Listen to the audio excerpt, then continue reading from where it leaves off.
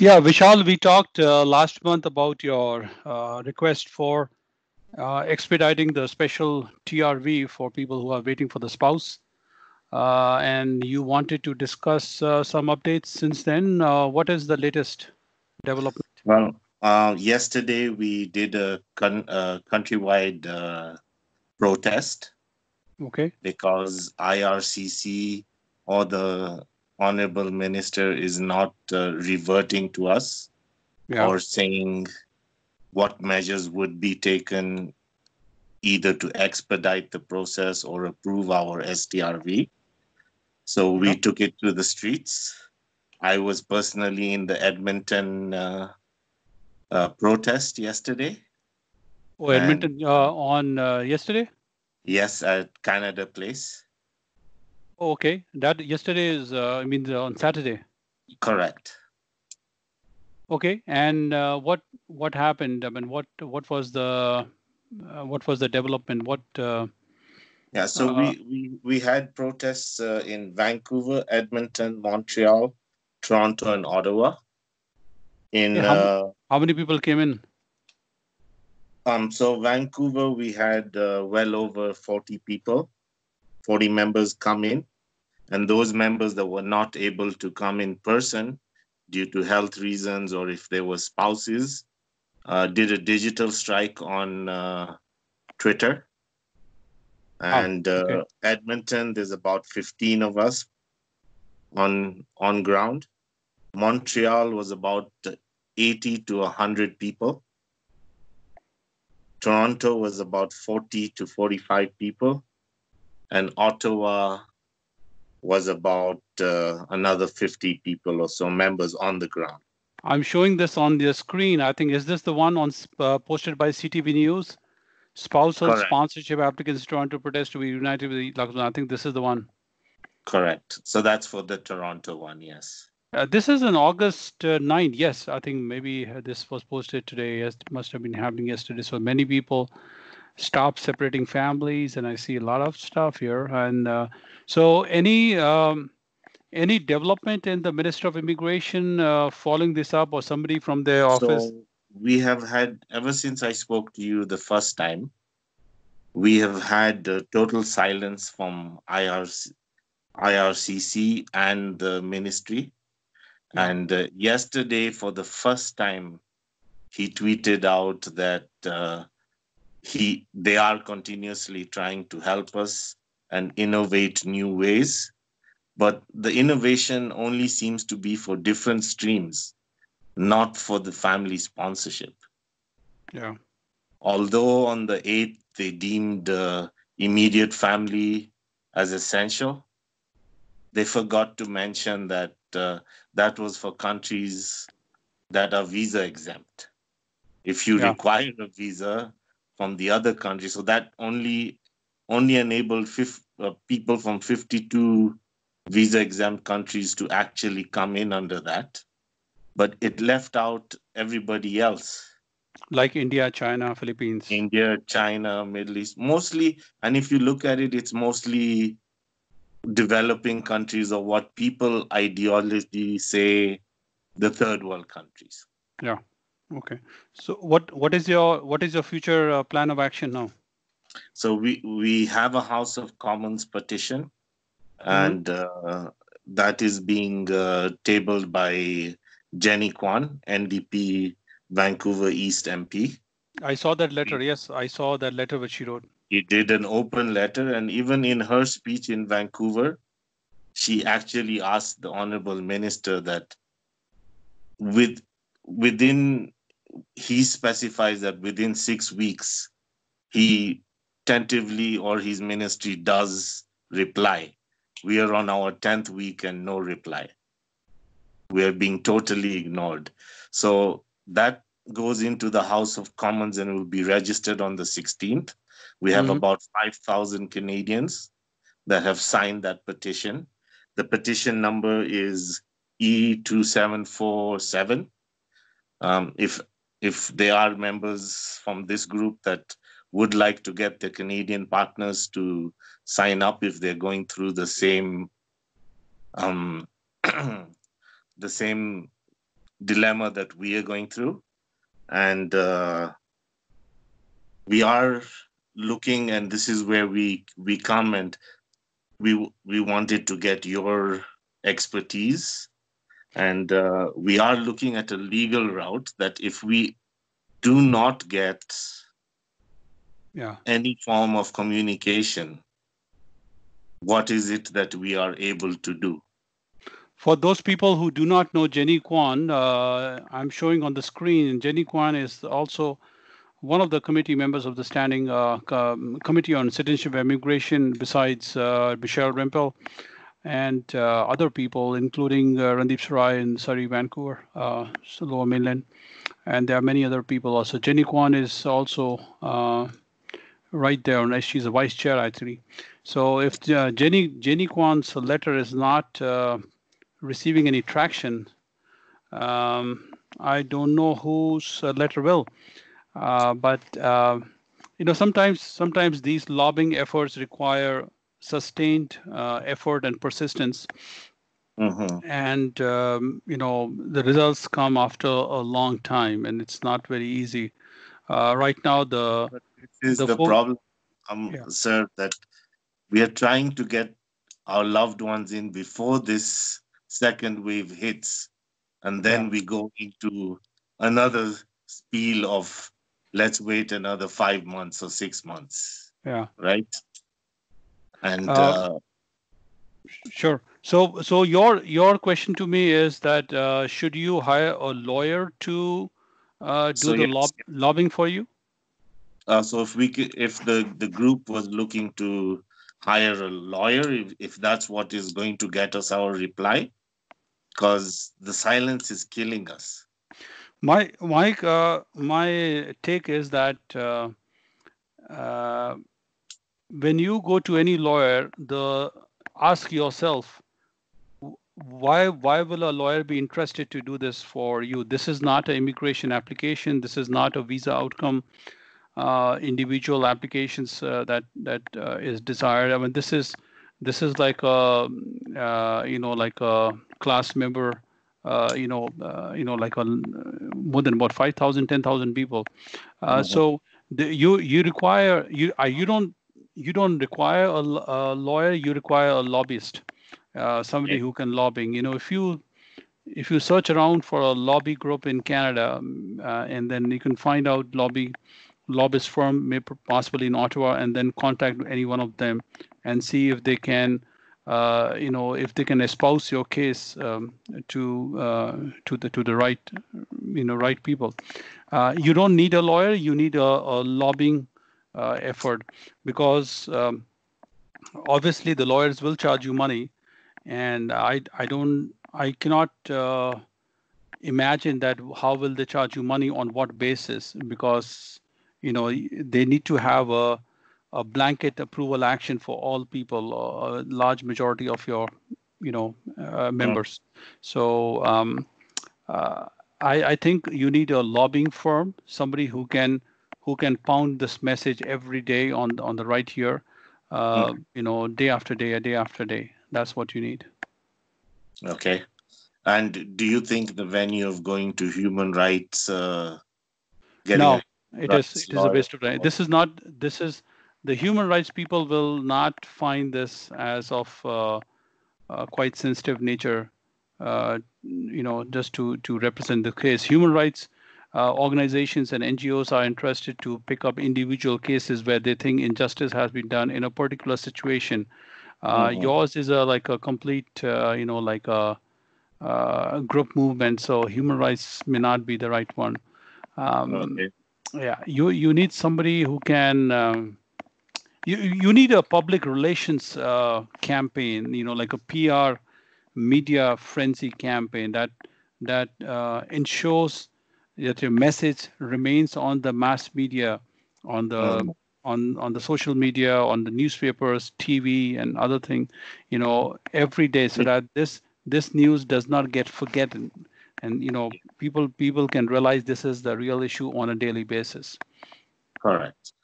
Which, I mean, we have done pretty well. You have done, yes, you have done. I think the message is spreading. Yeah, we're in over like we've had about 40 or 50 media attentions, like TV interviews, and it keeps increasing. Members are reaching out to communities, radio stations. Members are reaching out to, any venue possible to get the message out. And the protest actually brought us a lot of attention.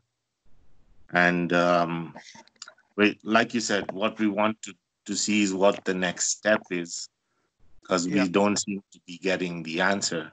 If And I hence, if I were you, if I were you, I would reach out to Jenny Kwan one more time and mhm, ask her if she what does she think of any lobby firms who can represent your message on okay. a consistent basis, and maybe she knows somebody, maybe she can refer out, or if she reaches out to some lobby firms, that could mean a difference between uh, you know uh, between setting up a favorable terms and conditions for maybe payment and other remuneration.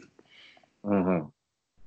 And would you know, in the past, have you used a lobby firm, or do you know I what the cost no implication? no I have not. I've Mhm. not used any lobby firm. I never had to. But Mhm. it's just for I know, for example, right now, because of COVID, a lot of migrants, like agricultural workers. Your video is gone, I think. A lot of agricultural workers who are working in Ontario, they are facing pressures based on how they live in a housing condition, cramped condition, and they're getting exposed to COVID.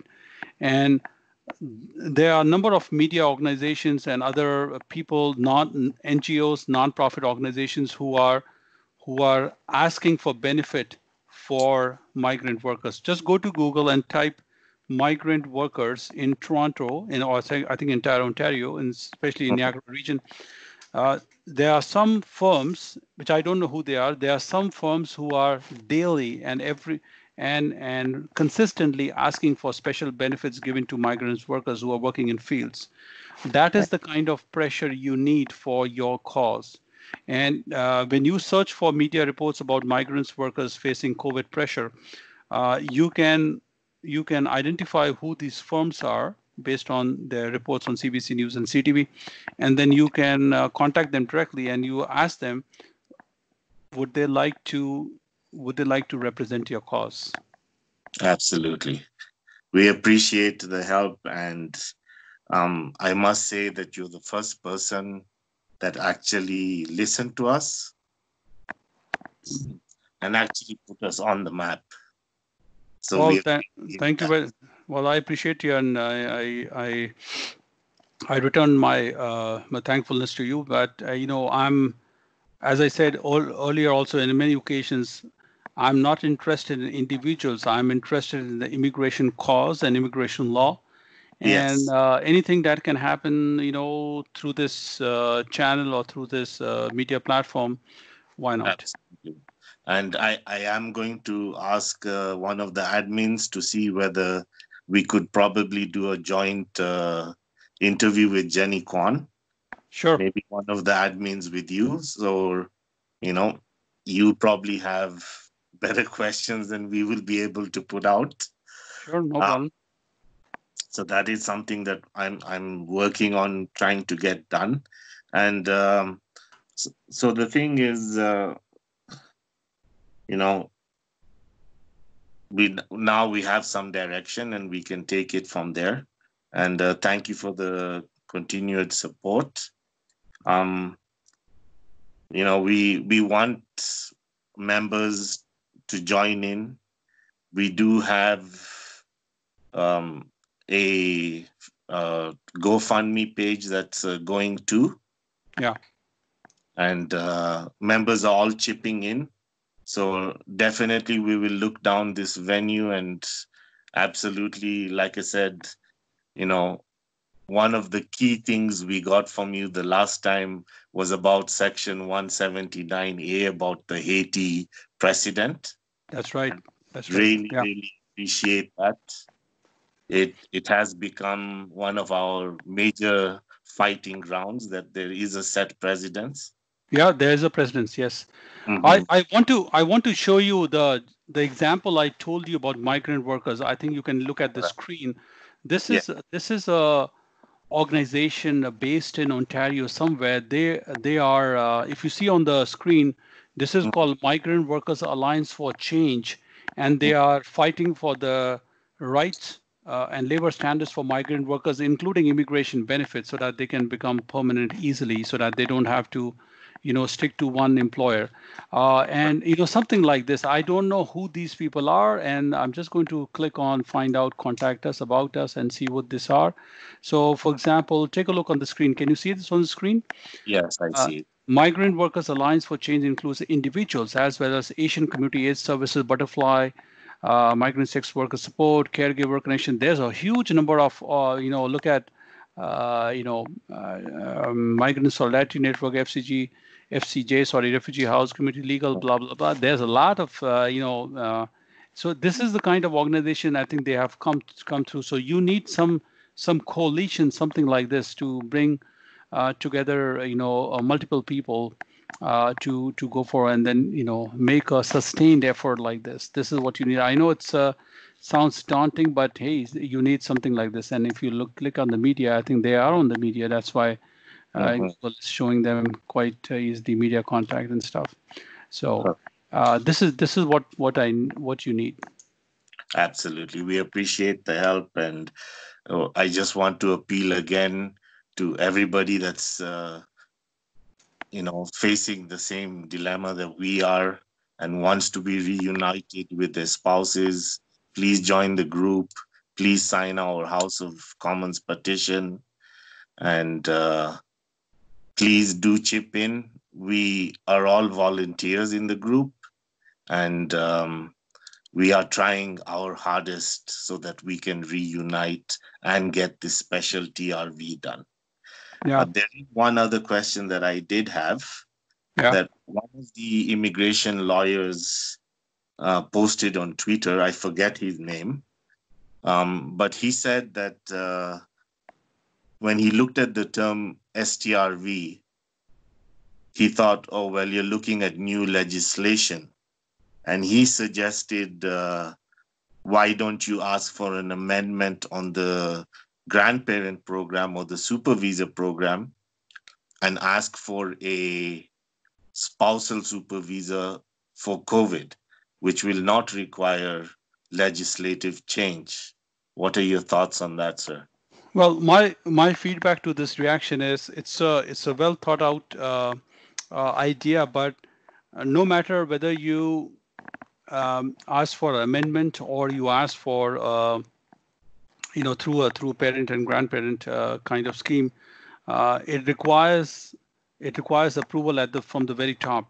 Mm, What they are saying is that you don't need a parliamentary amendment. You need something like a ministerial instruction. A mhm, ministerial instruction is like a short-term gap provision to help and affect the policy in a certain way. So a ministerial instruction. Just remember that word. I think maybe I yeah, should show you what is a ministerial instruction so that anybody who's watching this will know what I'm talking about. Let me just open up and let's see, sure. show you what that is.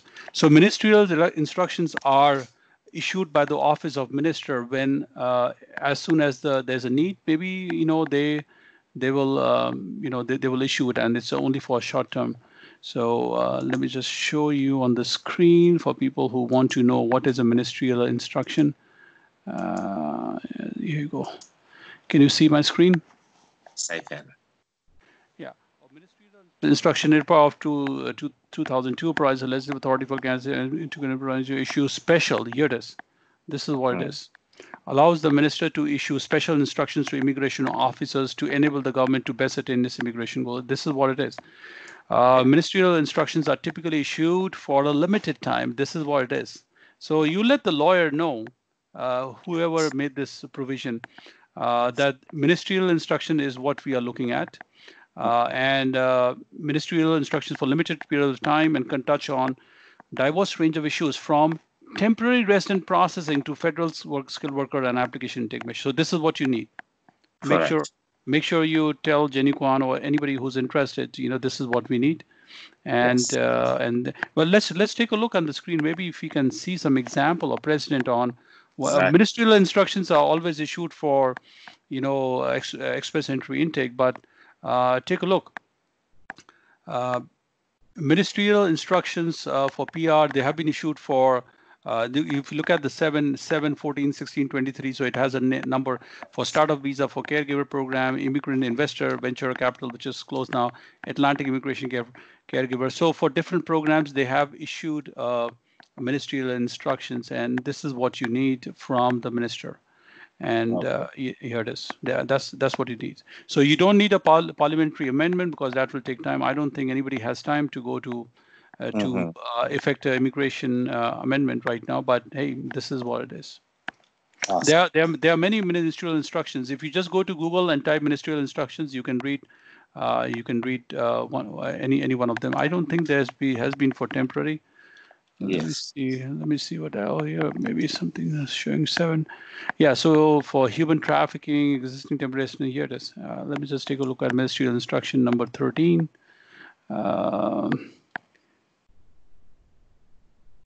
Yeah, this is a good example. This is extremely good example. Look, this was in 2014. Mm-hmm. And IRCC will not process any PR application or TRV application and will stop processing applications for which final decision has not been made if the applicant has recently been Ebola. I think this was in Ebola time when, Correct. so they could not stop the processing of visa application directly blanket, but the minister decided for some time we will not take the applications from Ebola affected countries. So they issued a ministerial instruction number 13, and this is what it is. That's it. Do you see how they issue Right. the instruction for a short period of time, and that's it, and then they can stop after? I think this was, I think for 3 months or so, within the last 3 months or so, and then they would later on when the situation got normal, then they could remove the instruction itself. Absolutely. So Just one last question, sir. yeah, Your thoughts on the spousal sponsorship. okay. Do you believe this system needs to be revamped?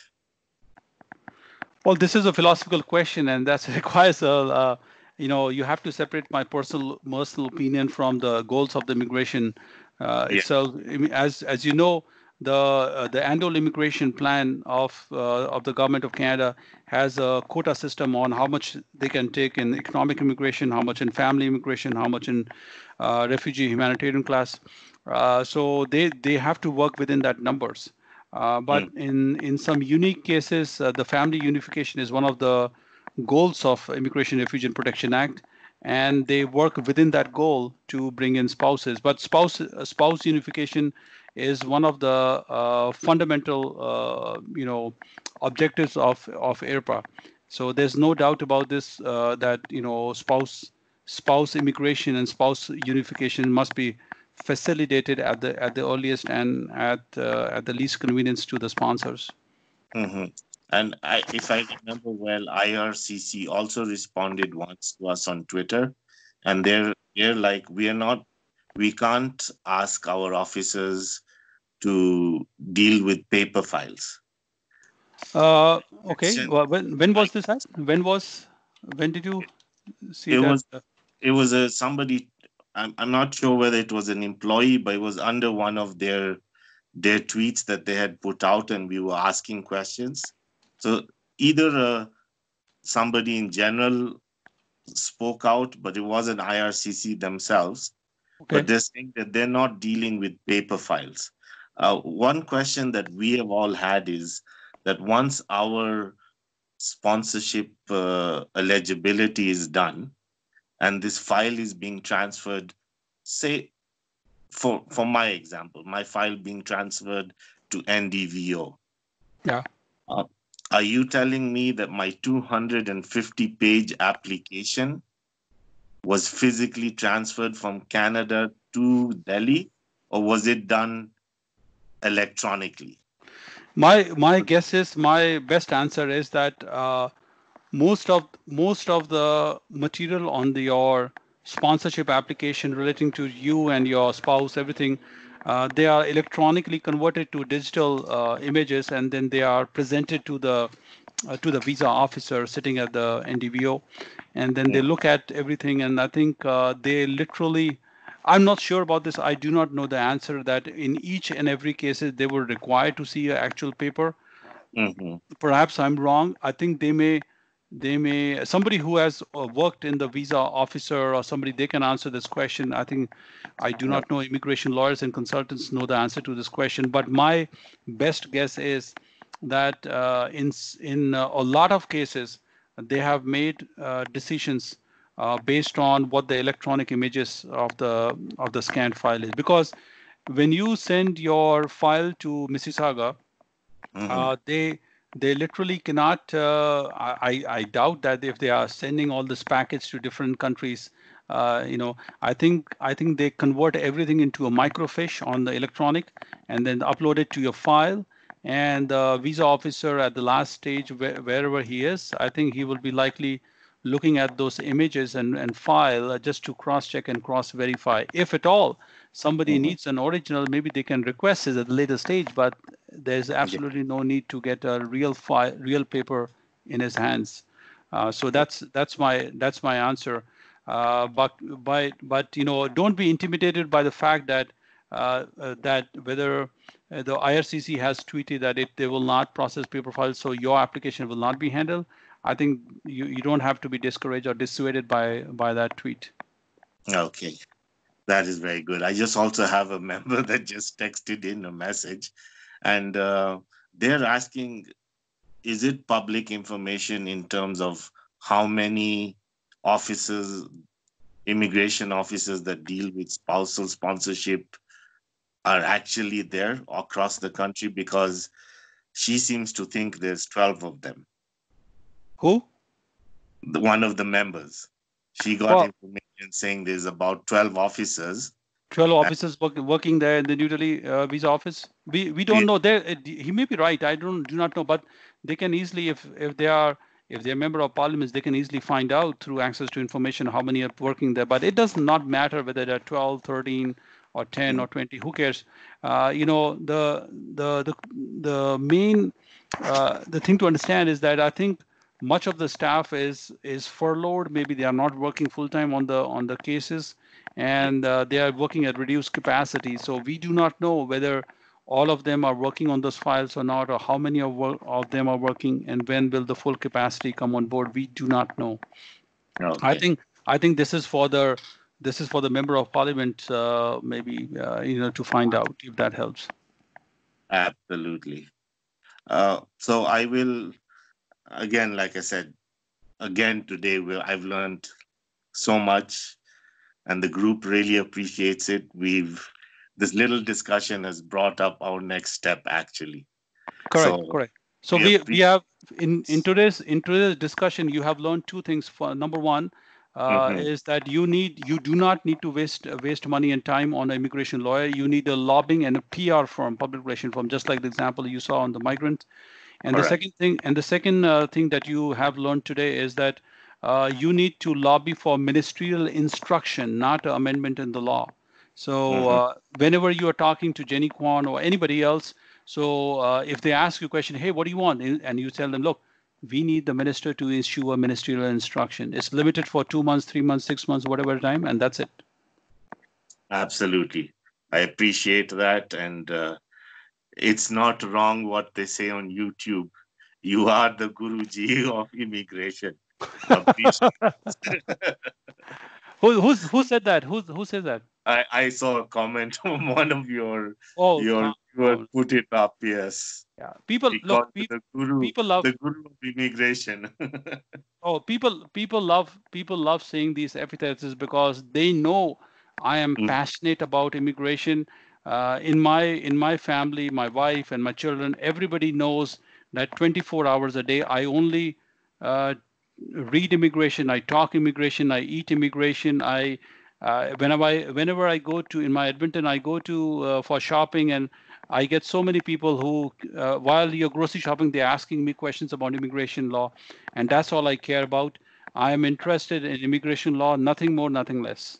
We appreciate your dedication and we appreciate you sharing the information. And I hope had I known, all my cases would have come to you earlier. Unfortunately, when we do start these processes, we don't know what we're getting into. I just saw the video where you said, dig in, find out what your consultant is about, Yes, who they yes. have dealt with, and these are things I wish I had done before placing my I will application make in. that. I will make that video in English as well because I made this in Punjabi because a lot of people want me to speak in Punjabi there, but I will make that consultant video has been quite popular and getting messages. So I will make this again the same message in English as well so that many other people Absolutely. who I who will do not listen to Punjabi maybe they can love it reach if out you and share get it it. on the group. If you send me the link for today, and if you send me the link for the one in English, I will share it on the group. And everybody, including the admins, appreciate your help. Okay. Thank you very much, Vishal. Take care and let me know if something else is going on. If you talk to Jenny Kwan and if they want to talk, maybe I'd love to discuss the Absolutely. issues with her and then see if maybe something can come up. But two keywords today: ministerial instructions and lobbying firm. Absolutely. Okay. Thank you. Thank you. Thank you, Vishal. Take care. Kindly send me this link so I can share it on the group page too. Sure. It Thank doesn't you. let me. It doesn't let me do it from your YouTube video. Oh, it I have doesn't. to. I'll send you. I'll send you the link. I'll probably within an hour or so. Absolutely appreciate your Okay. help. Thank you. Bye. Bye.